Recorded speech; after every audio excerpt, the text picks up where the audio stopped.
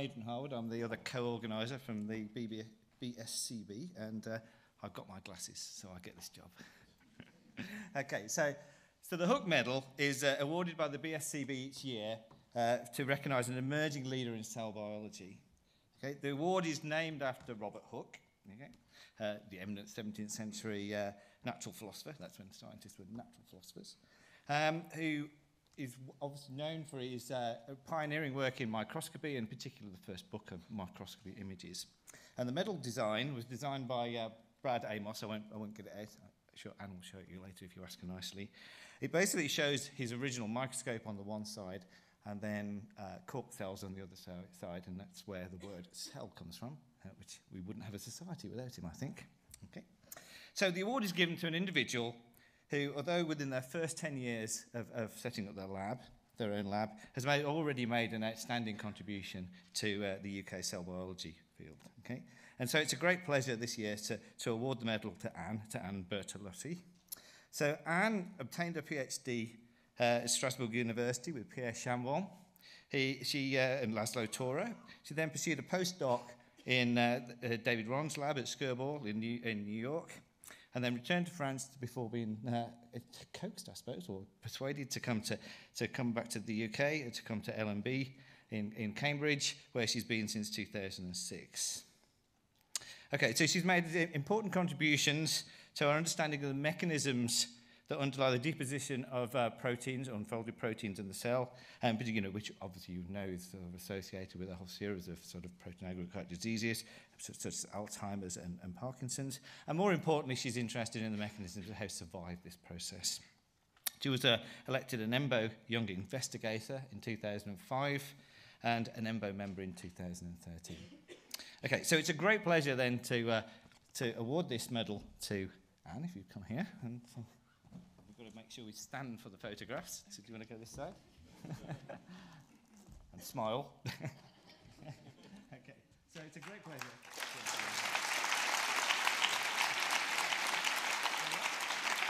Okay, and just to prove there's nothing free in life, she's now got to give you a seminar for half an hour. Thank you. Thank you very much.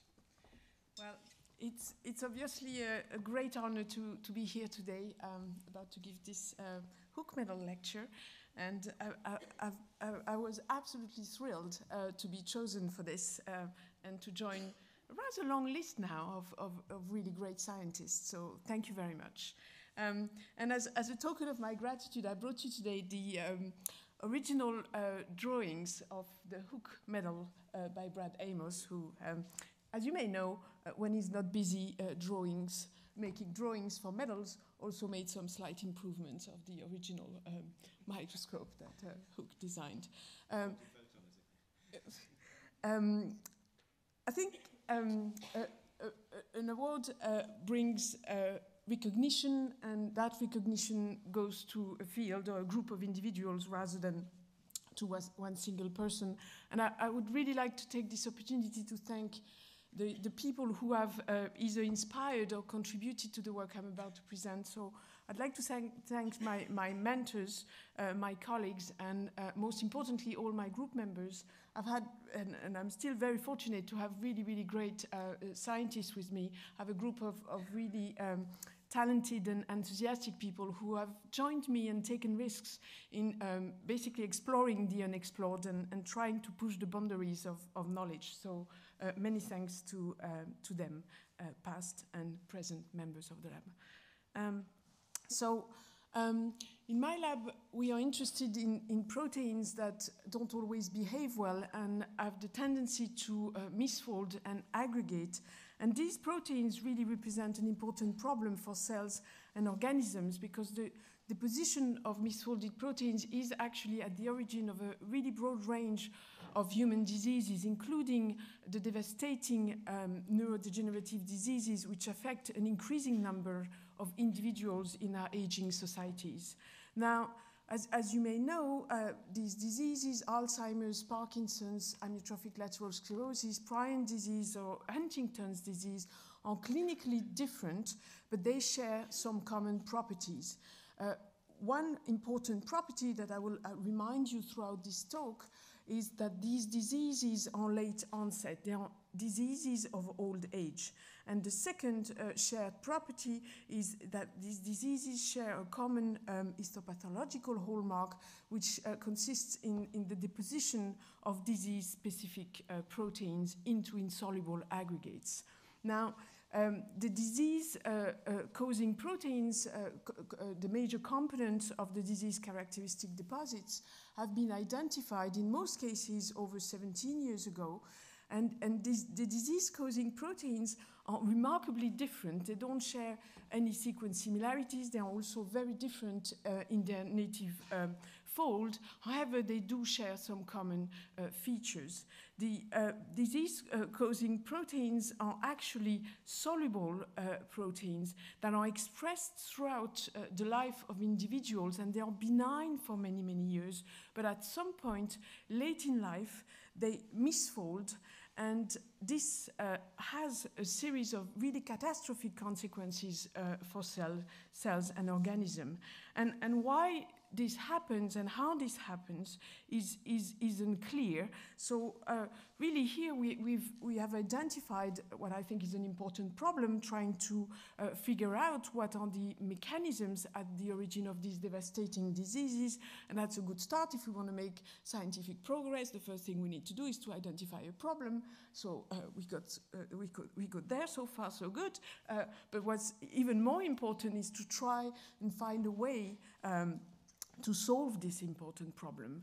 And in my view, this complex organismal problem is in fact at the origin a cell biological problem. And if we realize this, then when we can break this big problem into two questions, and that we can then hopefully solve. And so in my lab, we've been interested in trying to understand the mechanisms that govern the deposition of disease-causing proteins, because this is one of the earliest events in the disease process. And in addition, a related question my lab has been putting a lot of effort into is to try to identify strategies to help cells reducing the burden of misfolded proteins, with the view that if we manage to do this in cells, well, perhaps we can do that in mice, and if we do that in mice, well, perhaps we can do this in humans. So essentially, the work we do in the lab focuses on what I think are fundamental cell biological problems, with the view that our progress may ultimately benefit human health. And today, in today's lecture, I'll share with you our progress towards answering these two important questions. In the recent years, we've been really interested in amyotrophic lateral sclerosis, or Lou Gehrig's disease. And the reason for that is that we found that actually the characteristic clinical features of this disease were really inspiring and helped us understanding the mechanisms, the molecular mechanisms at the origin of this devastating disease. So amyotrophic lateral sclerosis is a fatal motor neuron disease, which is characterized by the degeneration and loss of motor neurons, and like many other neurodegenerative diseases, this starts in adult life, usually after 50 years of age, and it's really a dreadful disease which results in death. It's inevitably fatal due to respiratory failure. Now, what's really striking about ALS is that it's a really rapidly progressive disease. ALS kills patients. Half of the patients die a year and a half after symptoms onset, and this is really similar to prion disease, which are also really fast and furious diseases, but in sharp contrast to the other neurodegenerative diseases, Alzheimer's, Parkinson's, or Huntington disease, for which the disease duration is much longer and lasts for 10 to 20 years. So there's something there that we need to understand. Another remarkable feature of the clinical manifestation of this disease is that the clinical manifestations are heterogeneous. And this has been puzzling for years for clinicians, but actually this is due to the fact that the region of disease onset is variable. So there's bulbar onset, which causes speech or swallowing impairment, whereas the